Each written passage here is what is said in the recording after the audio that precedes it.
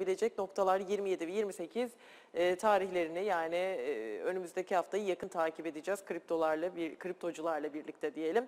Ve geçelim şöyle TL tarafa. Hemen Ahlatçı Yatırım Araştırma Müdürü bizlerle Barış Ürkün. Barış hoş geldin. Hoş bulduk, merhaba Özlem.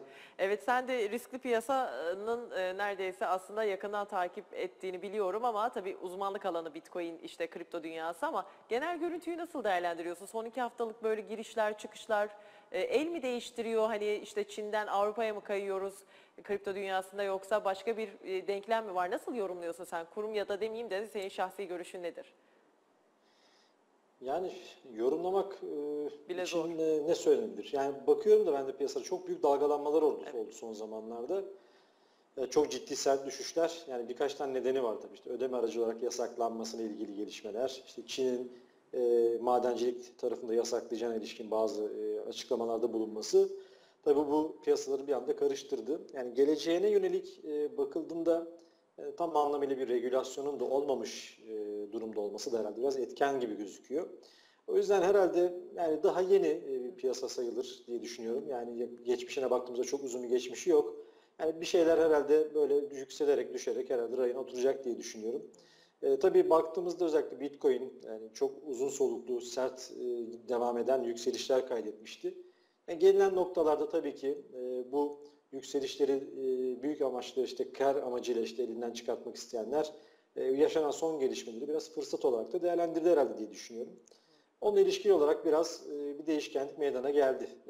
Bugün bakıyoruz o düşüşlerden sonra yeniden diplerden herhalde orada bir toparlanma, yeniden o kayıplardan sonra işte ya da kar almalardan sonra diplerden yeniden alma gibi bir eğilim var gibi gözüküyor.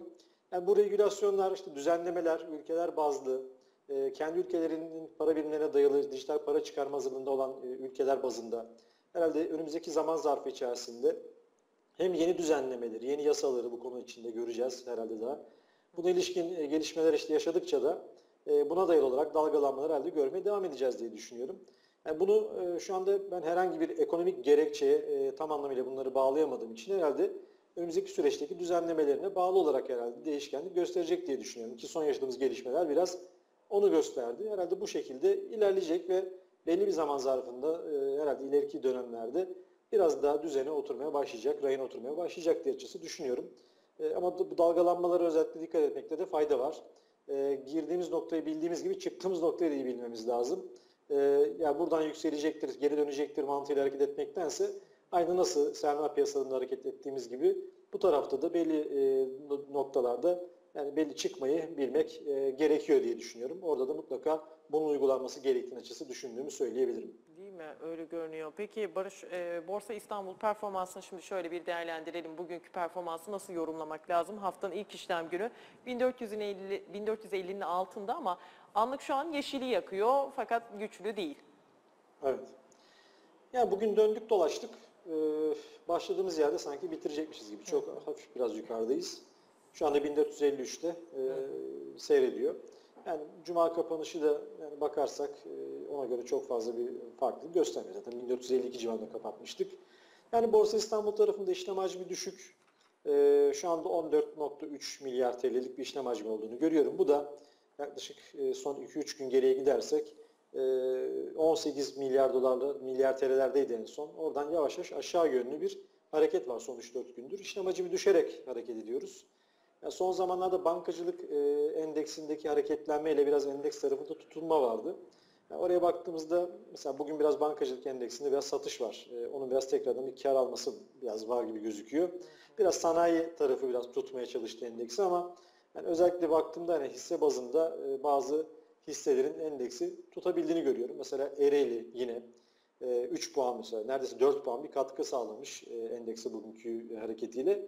Yani Turkcell, Aselsan, gübre fabrikaları, Vestel ilk 5'te endeksi herhalde bugün tutan hisse olarak. Yani bunlara baktığımızda hepsi sanayi hisseleri bugün endeksin bu seviyelerde tutulmasına neden olmuş ama yukarı yönlü bir toparlanma, böyle güçlü bir sinyal de şu an için yok gibi gözüküyor. Önümüzdeki günler ne gösterecek bilmiyorum ama bununla ilgili bir hikayemizin olması lazım herhalde yükselişi sağlamak için. Yani şu aşamada onun eksikliğini biraz yaşıyoruz. O yüzden endekste 1465 direnç olarak bir süredir çalışıyor. Onun üzerine doğru bir hareket meydana gelmedi.